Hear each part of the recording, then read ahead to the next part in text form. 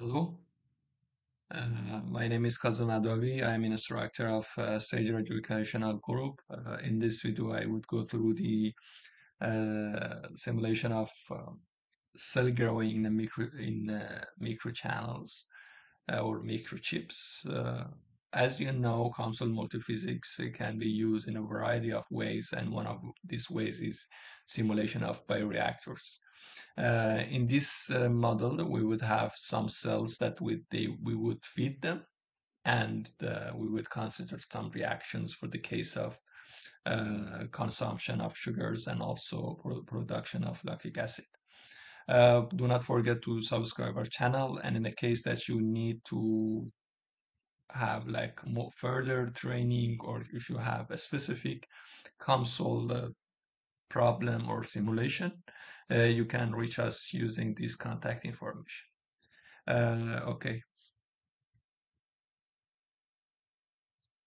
For the case of simulation, as you know, if you wanted to simulate like cells growing inside a microchip, the most important part is considering like the kinetic of reaction. Since there is a type of reaction that is happening inside the cell.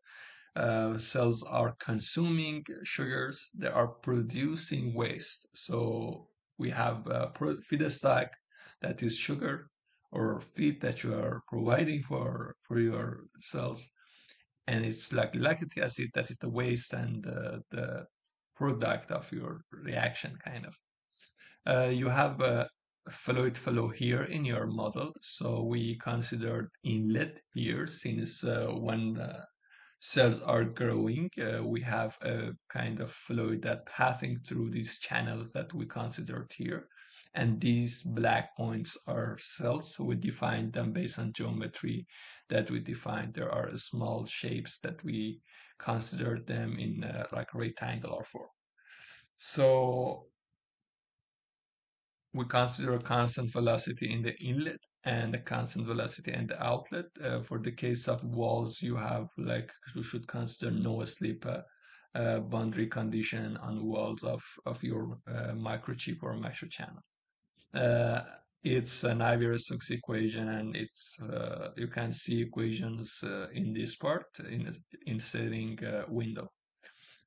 So you have velocity profile, and this velocity profile is going to remove lactic acid that is going to produce by these cells. So in transport of dilated species, you have a mass transfer model of your system. So you have an inflow of sugar and your materials is mostly sugar, and it's the outlet of your model. And the reaction that is happening inside your model, that is a consumption of sugar and producing lactic acid. So you should consider like transport properties and couple it with laminar flow, and considering diffusion coefficient of like elements inside of your microchip. A chemistry model used for this purpose. As you can see, glucose react to produce lactic acid is the main reaction, and you can define the kinetic parameters in this section, and also for different components. So you use this chemistry model for providing the reaction kinetics for these sections. You can define like properties of different components in each species section, and then you would have like a more accurate investigation if you wanted to not working based on molar but working on mass fractions. So after meshing of your model, you would have like the velocity profile inside the microchip, the pressure profile, lactic acid, and whatever that you want that you can like formulate with dependent variables that you calculated already using this simulation.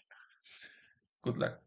But please do not forget to subscribe to the channel, and again, this is our contact information.